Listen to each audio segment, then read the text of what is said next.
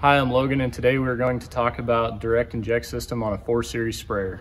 Starting with our fill components, this is where you would fill your Direct Inject. There's a dry lock coupler, comes from your nurse tank, goes on here. Turn your valve, and it will fill up through the bottom to your tanks. Your A tanks are on the outside, B tanks are on the inside. Here we have our Sidekick Pro Raven pump. This is how our Direct Inject system operates. It is tied to our Gen 4 monitor when all of our controls are from the cab. Here we have our selector valves of which tanks we will be using product out of. A tank, this would be in the on position, off. This would be our B tanks, on and off. This valve here is to rinse through that circuit. There is a strainer for each set of tanks, A tank and B tanks.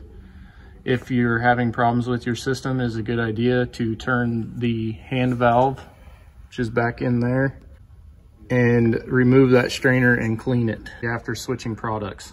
Operating the DI system with the valve in this position, it is for recirculation back to the tanks themselves.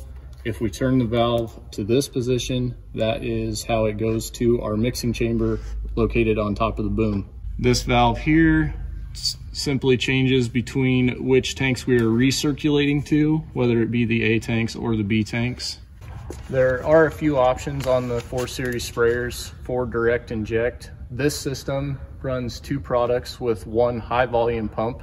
The high volume pump is 5 to 200 ounces per minute.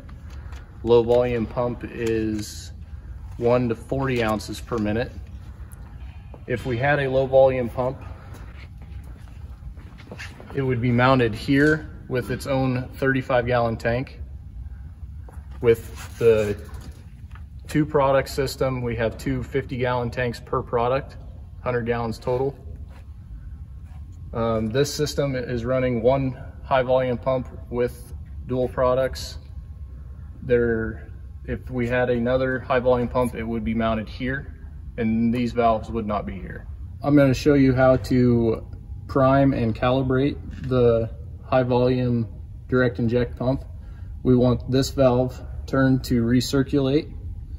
You want to make sure you are pointed at the right tanks for the product you are using, and then plunger all the way to the top. And then on the monitor, you will push prime. I like to tell people to run that 2 to 3 times to make sure you have all the air purged from the system. After you have done that, you want to push the plunger all the way down. And then from the monitor, you will push cal. Once you have calibrated the system, you want to put the plunger cover back over the top. There are 2 cross hatches towards the top of the calibration chamber. Your plunger needs to be in the middle of those to have an accurate calibration. When you go to prime your system from the Gen 4 monitor, you'll have to go to your main menu, Applications, ISOBUS VT, and it'll be under this drop-down box. If you have more than 1 pump, they will show up here. We only have 1, so we're going to work with our number 1 pump. Up here in this drop-down box is where you would select Cal Prime. Go to the wrench and screwdriver. With the pump on, push Start Prime. It will tell you to make sure that you have that recirculation valve set to the proper position so that it returns back to the tank. Push OK, and it will go through the prime cycle. Once that is complete, you can push Stop Prime, and it'll tell you to check your valves. So when we go to calibrate it, we push that plunger back down, do the same thing, start cal, make sure your valve is pointed towards the tank. And it'll tell you to check your level of your plunger to the calibration tube. To set up your rates for your Direct Inject system, you'll come back into that drop down, and most of the time you will have it set in auto. And then you can set your target ounces per acre here. And then as soon as you go to start spraying, you just turn this on, and when you hit your master spray button on the armrest, the Direct Inject system will turn on. With the newer Direct Inject systems, there is a place where you can go in here and actually do an automated rinse, where it will pull water out of the rinse water tank and rinse your Direct Inject pump. It is done through the wrench and screwdriver. It will ask you your level of rinse, and to do that you turn your master spray switch on from the armrest. With the Gen 4s, you can, from your main sprayer page, you can touch here and turn your Direct Inject pump on, and also change your ounces per acre. If for any reason you're having problems with a tank or product, you can shut them off individually. There's a shut-off valve on the bottom of each tank. There is a special tool for shutting off those tanks that are hard to reach.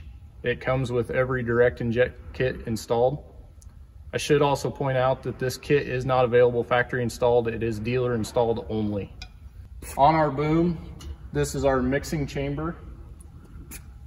Our line comes in here from the Direct Inject pump to this check valve and into the mixing chamber.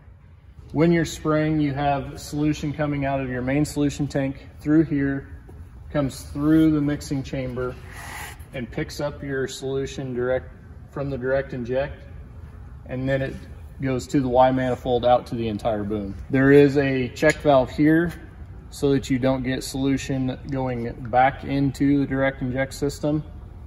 Most of them have a plastic check valve here. The stainless steel one is an option.